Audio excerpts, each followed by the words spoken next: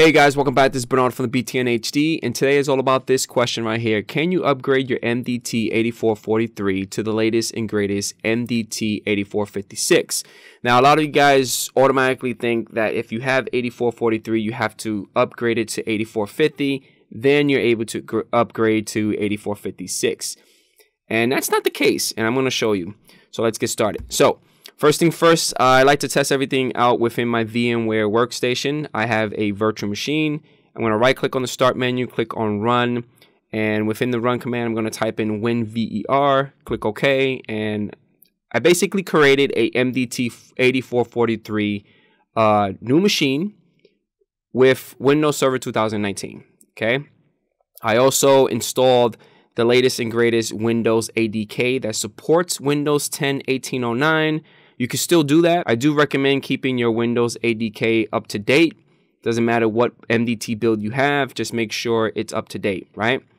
Now, first things first, you're gonna click on Start, and when you click on Start, locate the Microsoft Deployment Toolkit and open up your Deployment Workbench. From here, I'm gonna show you guys, if I click on Help and go into About Microsoft Deployment Workbench, you're going to see that I am running the 6.3.8443.1000 build. Okay, you don't really need to upgrade to 8450 to get to 8456. Right? Pretty simple video, right? So let's click OK. I'm showing you guys that I do have operating systems within this current MDT build. I do have a task sequence.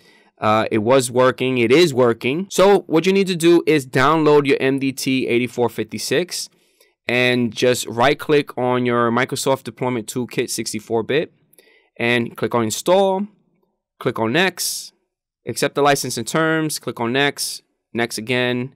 I don't like to join the Customer Experience Improvement Program, so I just left it as I don't want to join the program at this time. Click on Next, Install, and it's going to do its thing, and bam, you're good to go. Click Finish. Now go back inside Start and locate the Microsoft Deployment Toolkit folder and open up your Deployment Workbench. From here, you're going to expand the Deployment Share node. You're going to see an exclamation point. Do not freak out. Okay, you're going to right click on it and do Upgrade Deployment Share. You're going to get the nice little Upgrade Deployment Share wizard. Click on Next. It's going to do its thing. This process takes between 5 to 10 minutes. It really depends on how intense your deployment is. If you have like a lot of operating systems, a lot of task sequence, drivers, applications, it will take some time. Eventually, when everything is done, you're going to get this. This is always a good thing when you get the process completed successfully, right? Click Finish. You're going to see your deployment share, expand it, check your operating system, check your task sequence, and you're good to go. Next thing that you need to do is test it out. Now from here, I went to Help, About Microsoft Deployment Workbench, and as you can see, it is no longer 8443, it is 8456. I don't really need to upgrade to 8450 to get to 8456. I could do a huge jump and it will still work out.